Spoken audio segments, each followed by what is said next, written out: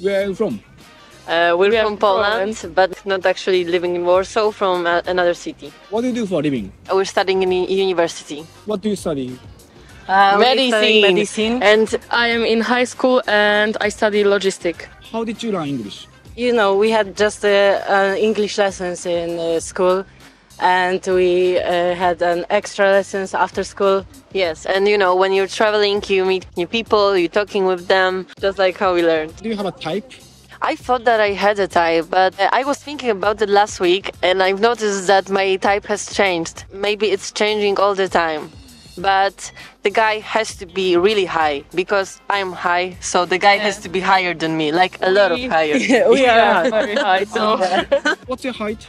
I have 178 meters. The same. 172.